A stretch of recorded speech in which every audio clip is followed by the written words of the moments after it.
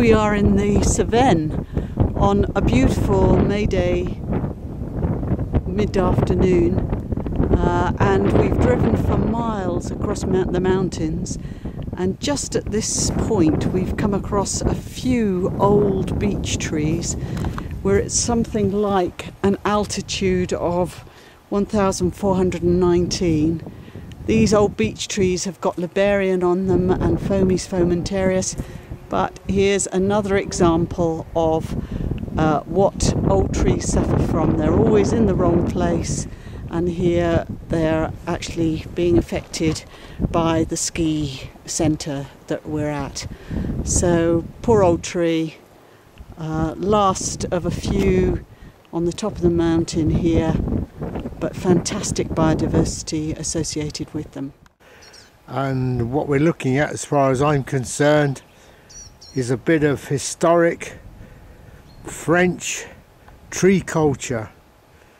I'm not sure whether these have been cut, but I'm pretty certain these are ancient trees that have been cut down the centuries, an indication of not just French culture but European culture.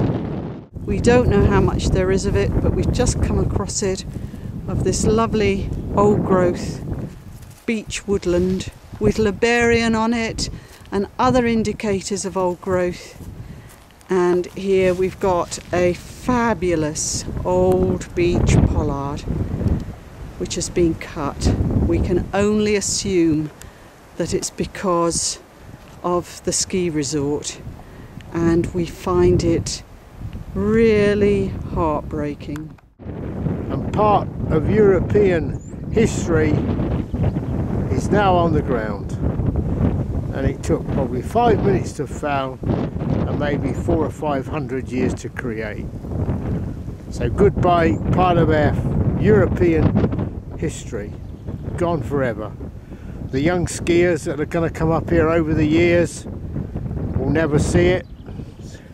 Still in central France, in the High Cevenne, and we're on probably a very, very old ancient track, and we've come across 2 or 3 really old ancient beech trees which look like they've been shredded. Now that means they've had the side limbs cut off and these limbs have been used for something, and in this case my bet is this was an old traditional stopping place by the shepherds or the woodsmen, and they had a camp here, and this is where they cut the limbs off and left the trees, and they used the limbs for wood fuel probably. I'm just going to go on a bit further. That big limb of course is nothing to do with it, that's one that's been done recently. We're still on that crossroads, that junction of these probably very old ancient tracks, and there's one that's had the side limbs cut off, and right next to it is what looks like a pollard.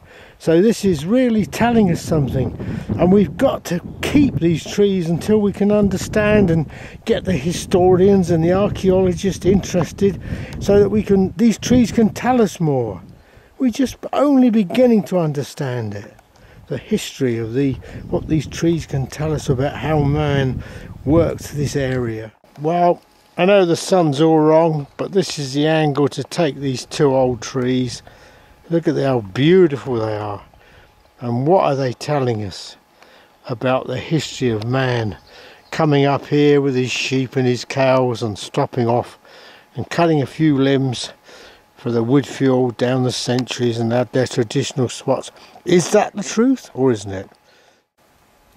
I just can't not do a little bit of a blog about Liberian while I'm looking at this fantastic old beech tree.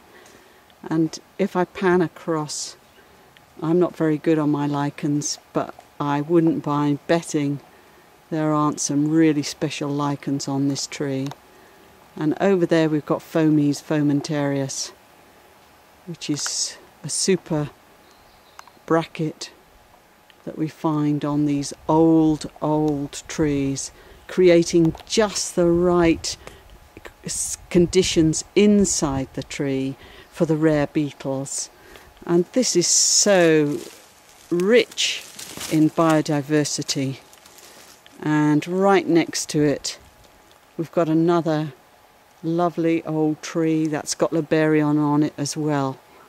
but compare it with the younger trees and you just don't get this same biodiversity on them.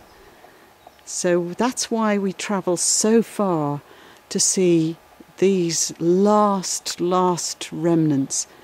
And if I zoom in up there, you can see how rich the Liberian community is up there. Fabulous. And just think about Wales is losing its Liberian. It's only one sustainable site left in Wales.